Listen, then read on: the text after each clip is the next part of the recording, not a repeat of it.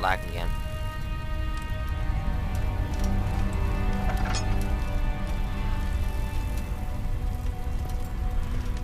Luckily, there's no zombies in this one, so.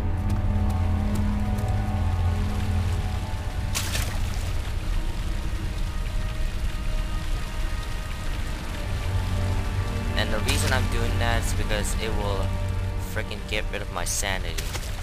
I mean, regain my sanity.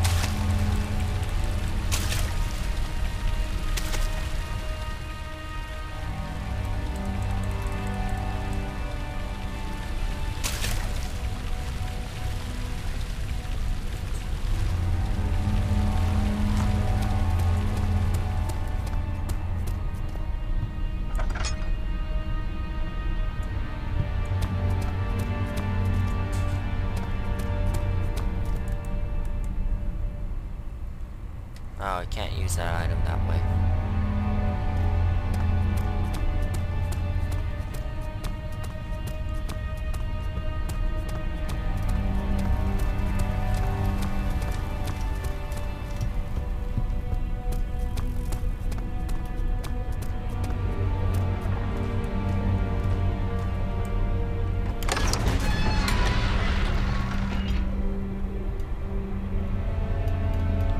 Better not have said rooms.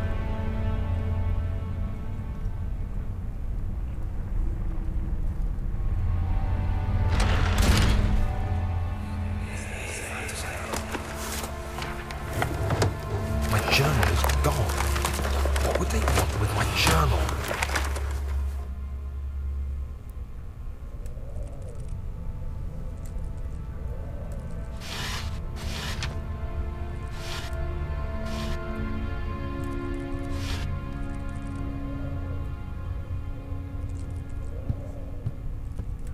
Darkness closing in.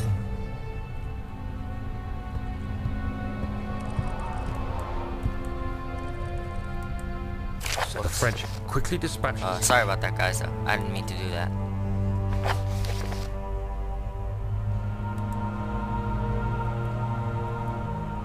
Diaries.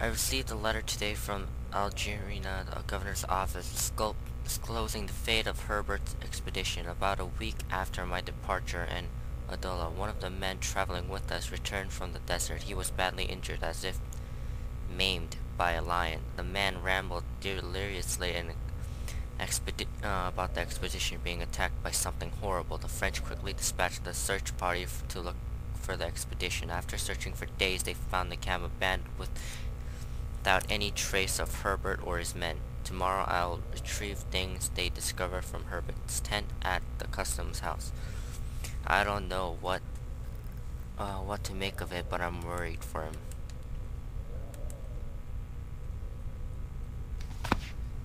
Fuck, I would be too.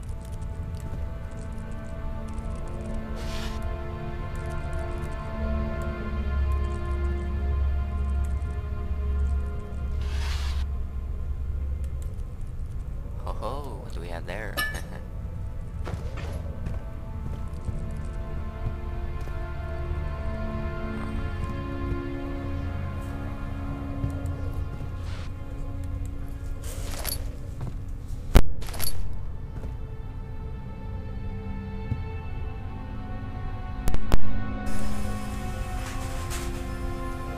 3rd of July, 1839. Today I picked up Herbert's things at the customs house. I dug through the trove of documents he had carried and found a log detailing the expedition. The nature of this text ranged from quick notes to colourful accounts of transpired events. I skimmed the pages, trying to figure out what might have happened. May 17th, the day I was trapped inside the orb chamber, Herbert dryly states, "Recovered Daniel after 1 hour of entrapment." This confused me greatly. I was suffocating within minutes. How could I have lasted an hour?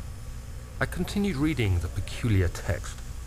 Herbert states his facts without judgment or passion, but suddenly I could read frustration into his text. He pushed his men to investigate the underground tomb, an effort which seems to have strained the minds of his men. Madness spread through the ranks, and Herbert had to take some extreme measures to continue.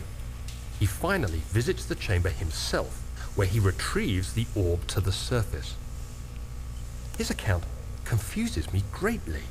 If he has the orb, what are those pieces in my drawing room?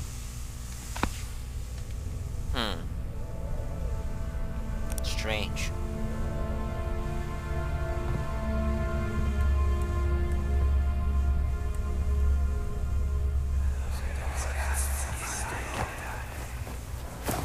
Daniel? What? Still having nightmares, I see. Yes, I can't shake them. They come every night. We'll put a stop to them. You'll see.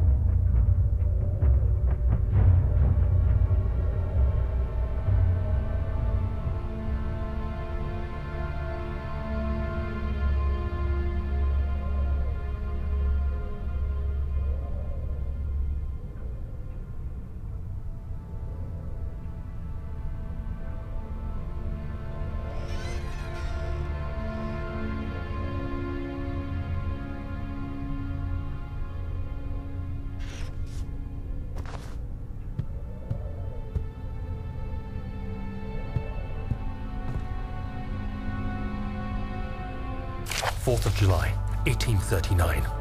It's done. The orb is assembled. I was awakened by an exhausting nightmare. Shaking and sweating, I retired to the drawing room with a cup of tea. The relic pieces lay spread across the table as I'd left them, but somehow I knew how it was supposed to be. I fetched the tar, which I had prepared to fix the pieces together, and without fault, I Okay, joined now it, I can put the mag producing back the in. orb I remembered so clearly.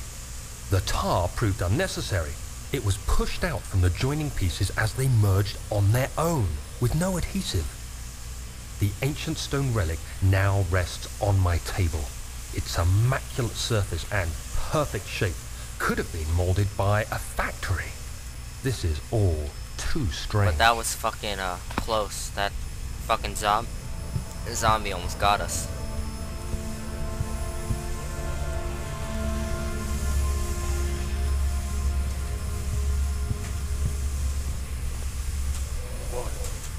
What is this place?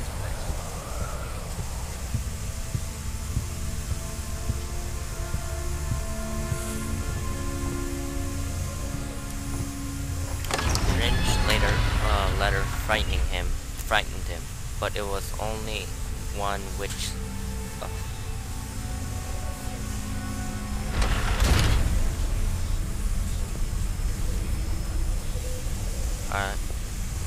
to the study hall.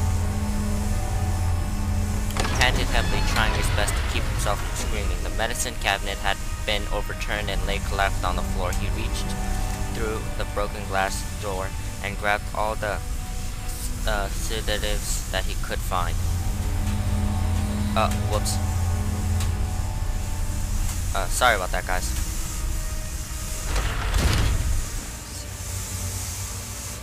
If you guys hear any background noises, that's the vacuum.